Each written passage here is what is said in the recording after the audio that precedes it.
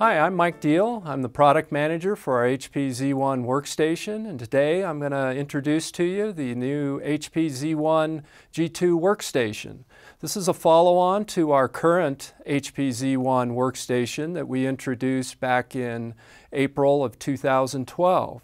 The ideal product market segments for this platform continues to be the mechanical CAD area, as well as the architecture, engineering, and construction markets, and media and entertainment, as well as education. So the reason we have two HP Z1 G2s sitting in front is we have an option for either touch and non-touch versions of this platform. So the touch version includes the full glass, just as our first generation Z1 had, and this is a 10-finger multi-touch capability and looks very much like our current generation Z1. What we're doing here is we're allowing customers to choose between glass and non-glass depending on what their preference is. The features beyond the touch and non-touch are identical for both units. In this unit here, we have an optical drive. The optical drives we support are DVD-ROM, DVD rewrite, and a Blu-ray writer.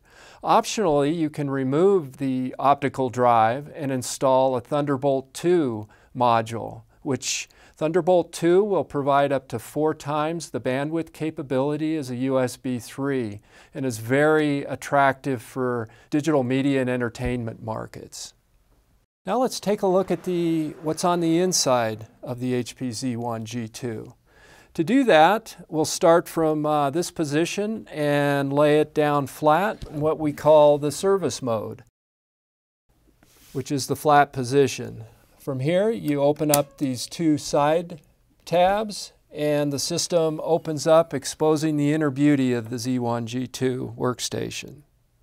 We have support for one of the Core i3 processors and one Core i5 processor, in addition to a selection of 3 E3 Series 1200 version 3 Xeon processors. We have the disk storage bay, and there's a green tab on this handle here which indicates that that's a user serviceable item that can be removed or installed without the use of any tools. You simply lift up the handle and pull straight out.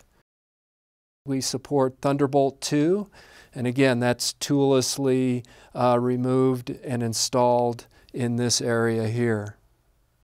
Along the bottom front you can see the two dual cone left and right stereo speakers, and then for the wireless keyboard we have a USB key. And that concludes our review of the new HP Z1 G2 Workstation.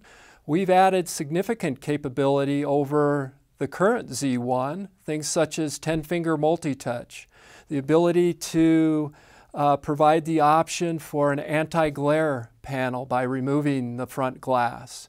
We've added the option to add Thunderbolt 2 capability, as well as the much faster mSATA storage device.